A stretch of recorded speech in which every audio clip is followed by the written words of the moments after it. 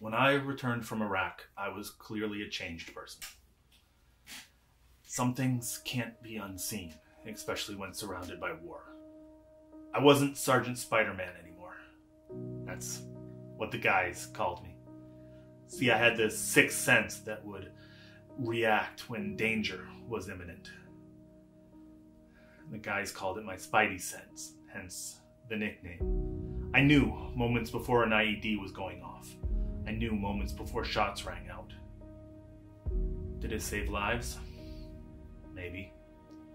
I would call it out when I could sense it, and we would maneuver based on it. It was never wrong until I got back home, and it went off despite no danger. The docs at the VA called it post-traumatic stress disorder, and I got a service dog as a result. He knows when it's going off, and he puts his face in the palm of my hand. This wave of comfort comes over me. Call him Scraps because we feed him under the table.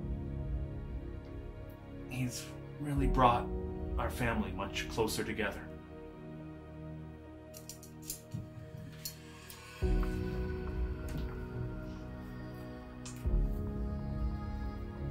I used to talk to Marc and the kids during dinner about their day, homework, everything, especially before he went to Iraq.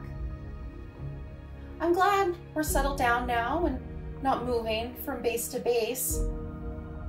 Unfortunately, the Marc that sits here now is vastly different from the one I had before PTSD.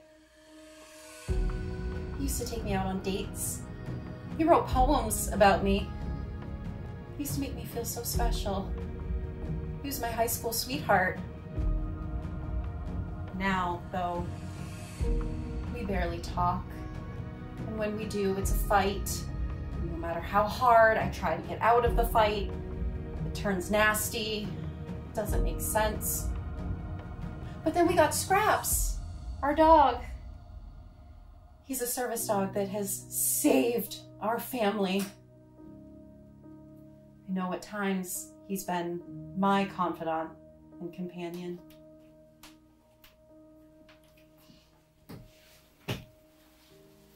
Today's a bad day.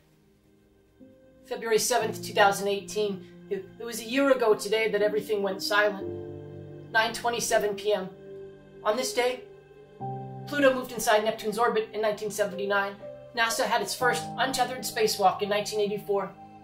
Ashton Kutcher was born. Richard Hatch died. It's feast day for those that celebrate that sort of thing.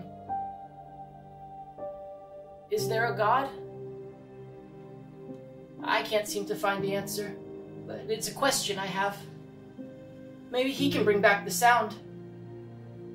It's been over 31.5 million seconds since we became a quiet house. I want to feel sad about it. I want to understand it. I want to talk to Scraps about it. I'd like to talk to God about it. I don't know how, though. I can't talk to anyone. Certainly not my family. My dad would flip out if he ever found out. And my mom would, who knows, probably dig herself deeper into the hole she's dug to protect herself. And my brother, Devyn, don't get me started there. I don't want to bottle it up, but I need to get these thoughts and feelings out in somewhere where I can feel safe. I started seeing him because he offered all that and more, but turned into something that I didn't want at all. Sometimes I would sneak Scraps, our dog, into my bedroom just to feel safe again. Now I pretty much hate life, hate people, hate myself. Wish I was Scraps.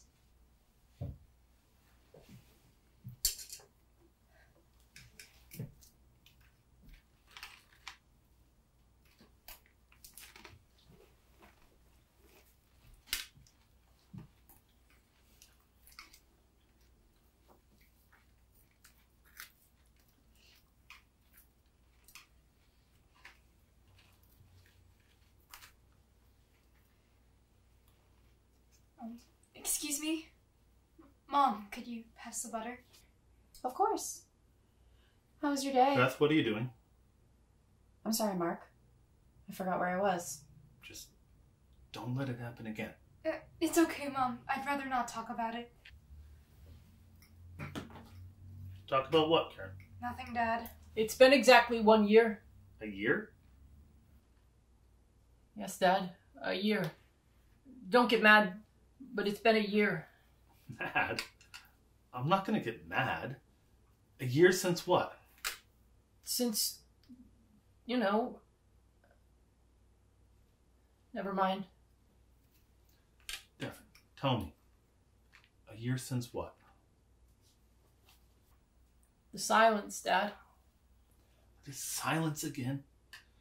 Devyn, buddy, you've got to move on, kid. Why does he have to move on when you don't? Karen, what are you talking about? It's okay, kids. What your father is trying to say is that we're all dealing with it the best way that we can. Dealing with what, Beth? The thing. The whole thing. All of it. Life. I don't know, Marc. I'm just trying to hold myself together here. Everything is fine. What is going on? We're supposed to be eating in silence.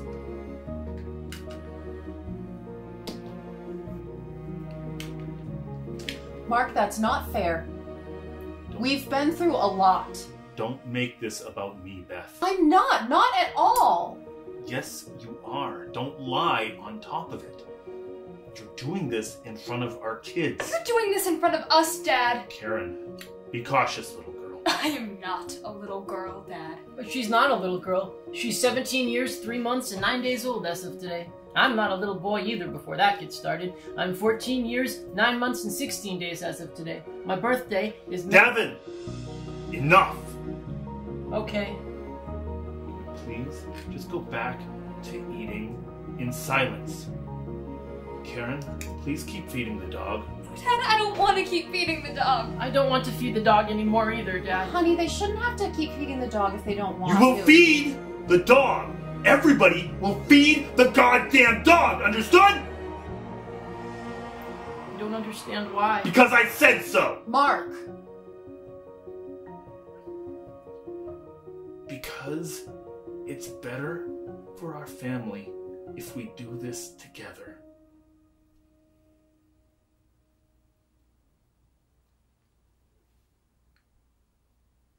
It's been a year, Dad. Year since what? This silence crap that Devyn keeps talking about? You're unbelievable. A year since Scraps died, Dad. They want me to believe it's been a year since Scraps died. That's just not true. I mean, how crazy would it be that we've been feeding nothing under the table for a year? See what I mean when I say I don't understand what's happened to this family?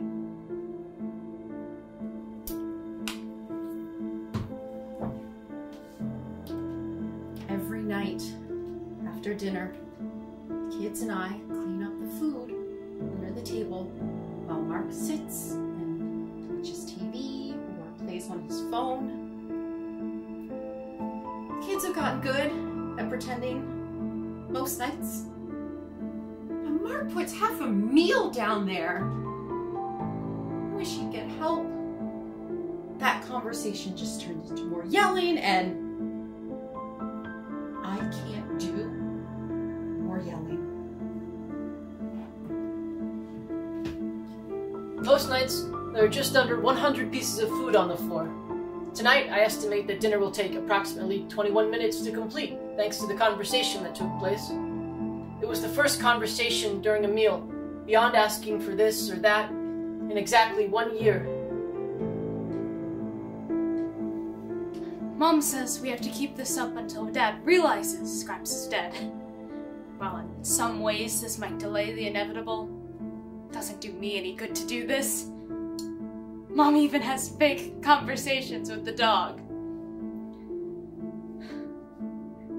I want to quit this family.